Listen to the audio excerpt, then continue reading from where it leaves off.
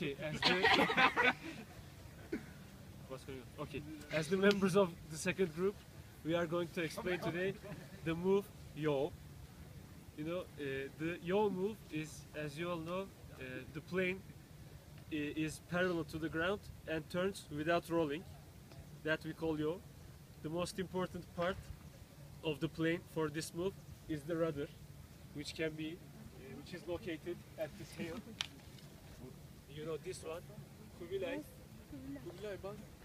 When he presses the both of them, okay, you explain. When he presses Right side. when he press the right pedal, the rudder move right. As you can see.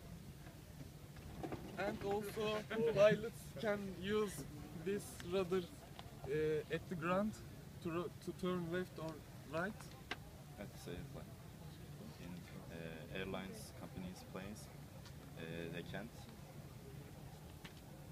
And we mostly use this rudder to land crosswind landings. And Crosswind landings, can you explain maybe for what is a crosswind landing? Crosswind landings are the landings that occur when the wind is too strong from a bad direction. That makes the landing difficult for the pilot. So the plane lands like in a strange position, like diagonally, and then when you near the ground, you use the pedals and the rudder thing to yaw the plane to the other side and land perfectly, like aligned with the çizgi neydi abi?